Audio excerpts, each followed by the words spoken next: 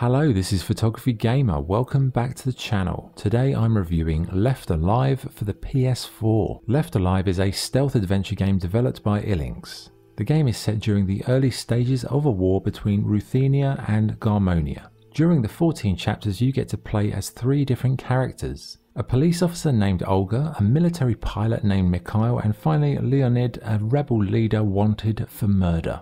So, what is the game like to play? Well, it's predominantly a stealth-based adventure where you'll be creeping around, avoiding enemy troops, saving civilians, and scavenging items to craft traps. But it's not all stealth. Eventually you'll get spotted and become embroiled in tense gunfights and close quarters melee clashes. Saying that, the gunfights, they're a little underwhelming and the controls in general are a tad unresponsive and wooden.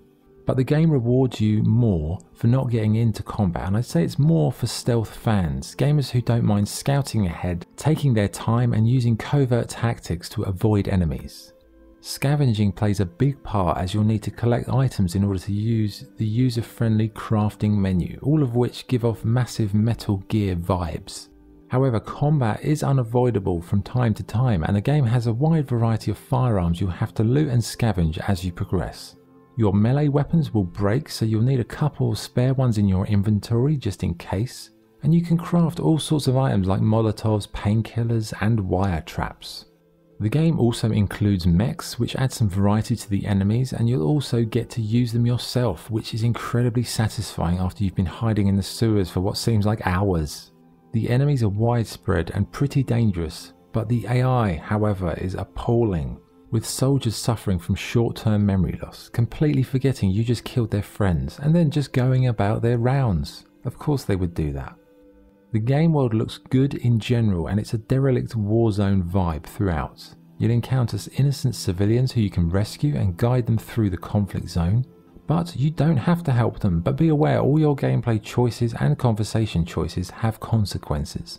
Save points are few and far between, which can be frustrating as you'll frequently have to repeat the same thing over and over. But it's a game that does give you good freedom to approach each level in your own way, with multiple routes offering different challenges. Graphically, it's solid rather than being spectacular. It's very reminiscent of games like Metal Gear and the like in terms of the menus, cover art, and the just general animation and graphics. Speaking of animation, it's very wooden and it really feels dated aesthetically. But you know, once you get past the visual issues, it's not a big problem. The sound effects and music are fine, but the voice acting was a little bit disappointing, with performances lacking any gravitas to make you feel connected or empathetic to what's really happening. Also, my god, your AI companion has a very annoying voice, and every time there's a near enemy, it tells you that over and over and over, and it's just incredibly annoying. Caution, the enemy is approaching. Okay, what's good and what's bad? What's good? The game offers good freedom of choice in how to approach each level. The stealth gameplay mixed with scavenging and crafting works well.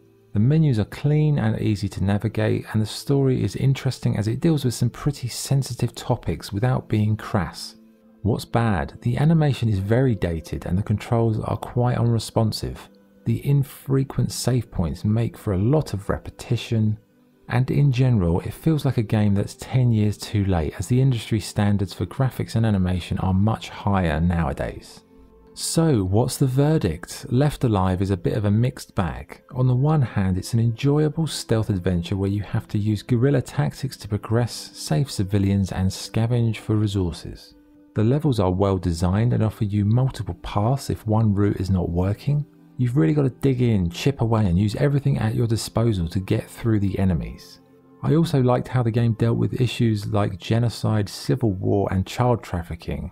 These are topics that aren't generally touched upon in games, but Left Alive dealt with them well. I'm not saying it's a narrative masterpiece, but it's nice to see more serious issues of conflict being touched on rather than the Call of Duty sensationalism we're spoon-fed every year.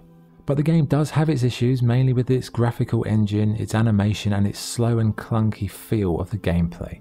It feels like a game that if it had been released 10 to 15 years ago, it would have been lauded with praise. But when it was released, it felt well behind the curve. The games industry has moved on considerably, and it's an example of developers not adapting or moving with the times. So is it worth trying? Yes, I enjoyed it once I got over the awkward and dated feel of the controls and the aesthetics, but if those things are deal breakers for you, then you'll probably be better off avoiding this one. So my score for Left Alive is 7.75 out of 10.